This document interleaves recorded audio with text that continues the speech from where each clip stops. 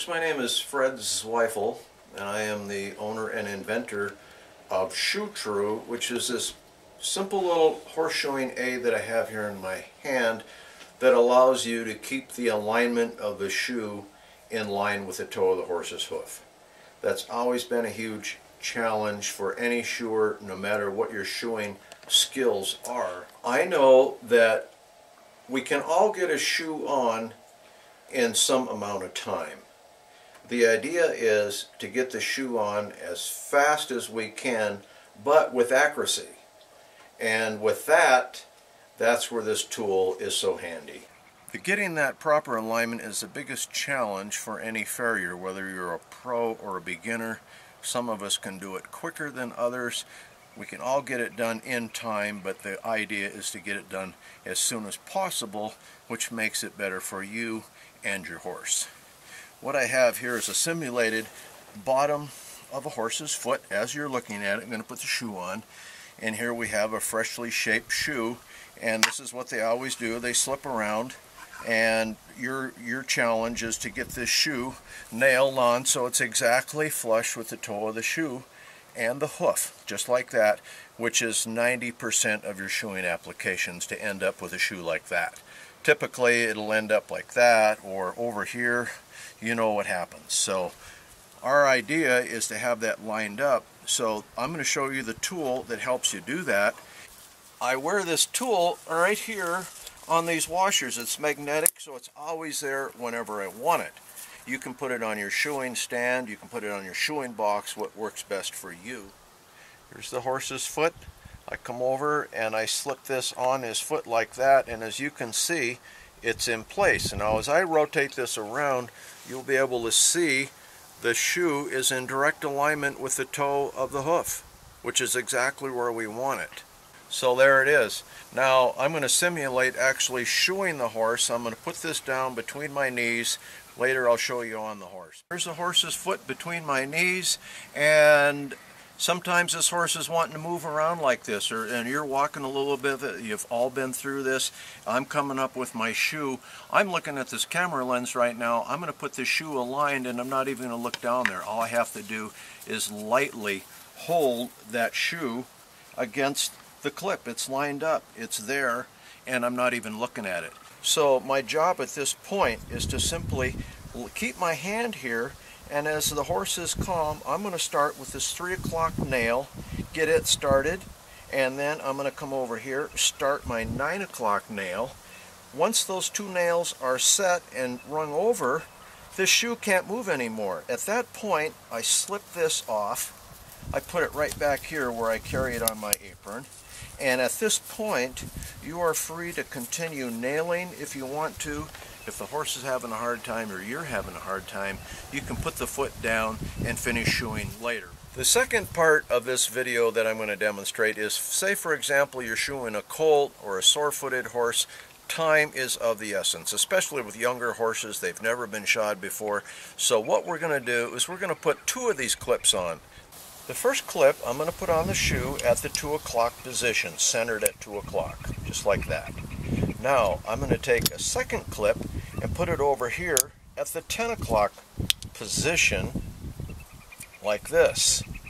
Now I'm going to put this shoe back on the simulated hoof, and it's just going to drop down and sit there. And as I rotate this around, you can see that the shoe is lined up with the toe of the hoof, and I literally can't even shake this off. I can twist it, turn it, and this thing is like locked on there.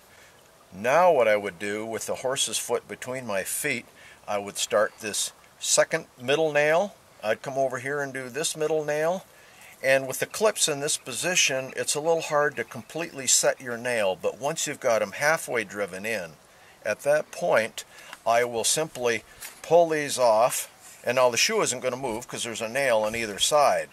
I pull these off with the horse's foot between my knees, and I'll finish setting those 2 nails, and then you can really quickly put that horse's foot down and save a lot of time for yourself and the horse.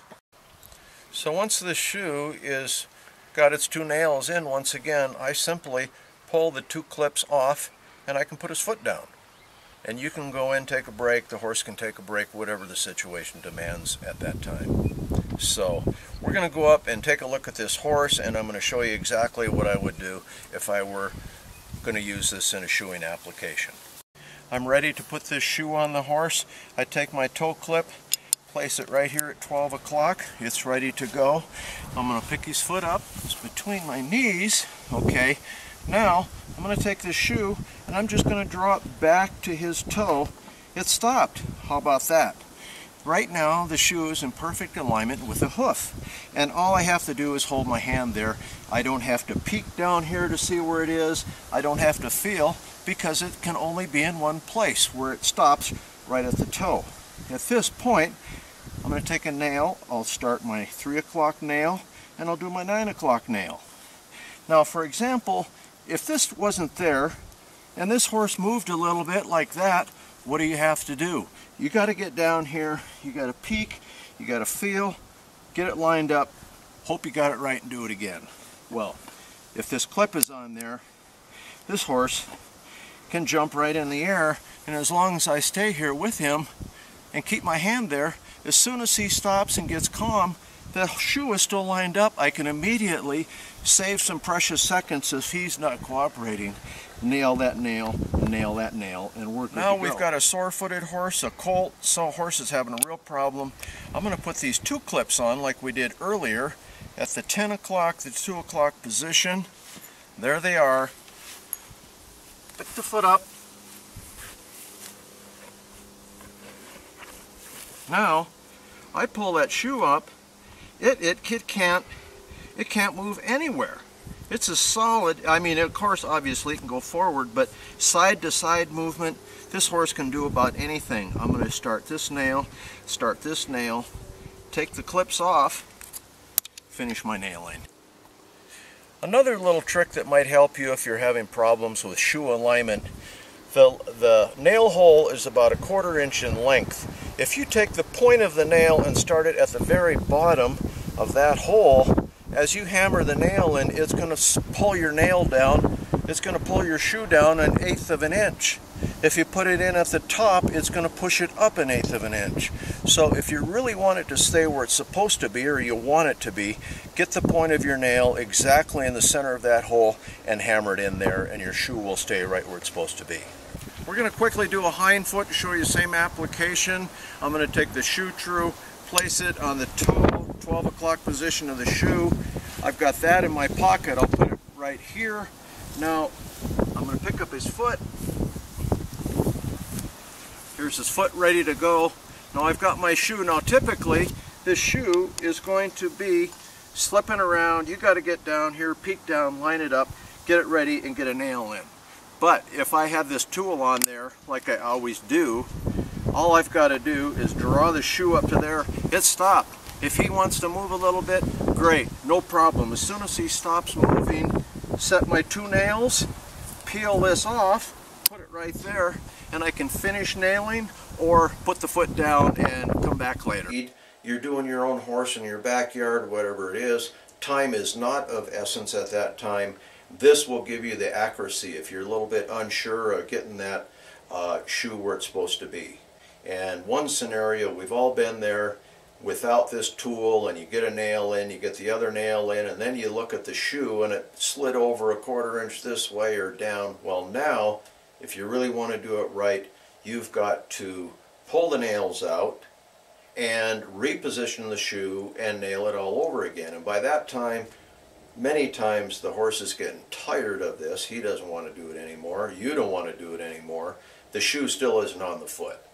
So if you can use this tool to help with that scenario, because it always snowballs, once you screw it up once, it's going to happen again, and because the horse is just frustrated, he's tired of waiting. So give him a break, use this tool, and everybody will be happy.